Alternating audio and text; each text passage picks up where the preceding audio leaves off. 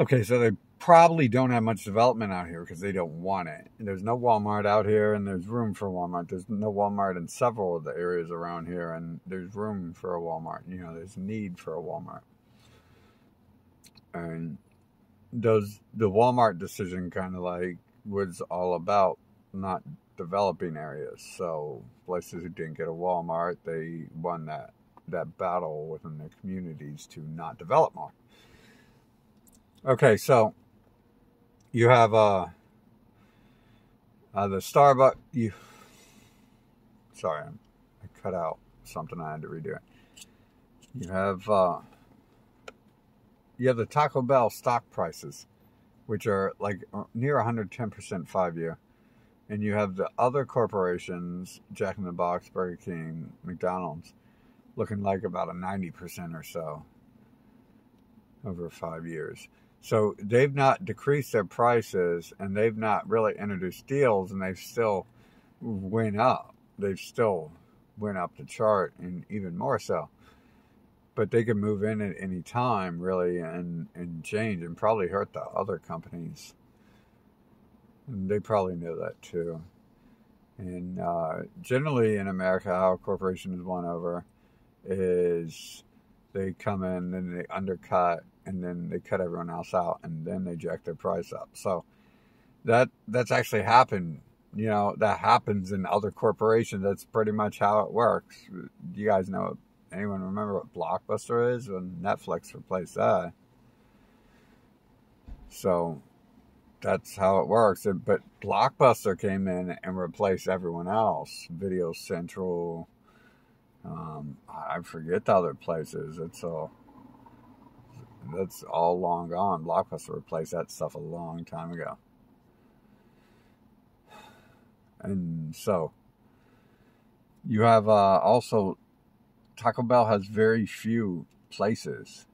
Like, they're not on every street corner like a Starbucks, and McDonald's is close to every Starbucks. Not quite, but compared to Taco Bell, McDonald's is everywhere. Burger King is kind of everywhere too. So they've actually got a lot to lose by relocating into a personal building, right? They have no investment there. They have less gains. They'll have to demolish some of their buildings if all of a sudden they're supplying directly to buildings surrounding their old buildings, right? Maybe they won't have to. Maybe they can move on, but it's still a chance, right, that it's going to go that way. And Taco Bell doesn't have that much invested as Starbucks in retail property, so they could easily like switch over to something like that, to where you're in a building and you have some sort of transport system, tubing or conveyor belts, both combined, and then it just like, you know, shoots food to your freaking room, transports food to your room. You got to leave the house to get your breakfast made. You don't have to go to the kitchen. And again, those buildings turn into like 500 room buildings when there's no kitchen in any room, because there's a main kitchen below in the building. Some people might want their ability to do what they want themselves, be autonomous. But I would think, some people would also be like, well, first of all, you could be like, those could be office buildings, not even places to live in, and still be smaller size. Just get stuff delivered to them. But I think, people looking for a small place to live would easily give that up, because technically you could reduce costs by a lot if houses didn't have kitchens, right? I mean, a lot. All sorts of heating and electronics, maybe the most in the house, are in traditional kitchens. Now, if I have I should have paused the video for that. If I have a kitchen, or if I have a house, I've had to rewire houses because of the room I reside in, play in. Every room I end up going to ends up being some super large, massive thing tons of electric running to it and everything. But yeah, the average person, I'm not sure if they're there yet or if they'll ever really get that far.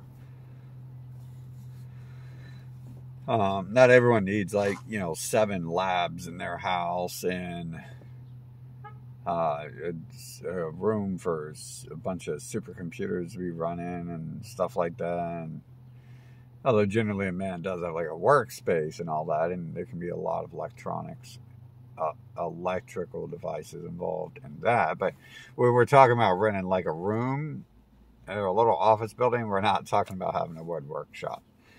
But at the end of the day, I'm talking about putting food into these buildings. We can also talk about manufacturing and putting the factory stuff in those buildings. Replacing those delivery drivers on the street. That's causing a lot of gas, a lot of traffic congestion. I mean, obviously energy sources are usually changed around, but reduced slightly sometimes, more efficient. And their, wages aren't really increasing, even though they're increasing. We're talking about less people working, not the same people working, just working different jobs, which is going to happen for an extended period anyways. But I think that you can have like 3D printing and all that stuff. You can have like a lower level be dedicated where there is some sort of shop. Now, it's hard to get like shop work and stuff like that inside a building because no one's going to want to hear that noise.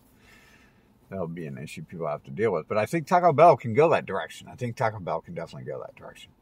And Taco Bell's prices could be dropped to cut everyone out of the competition. They could start dropping deals in their apps and it start hammering the competition.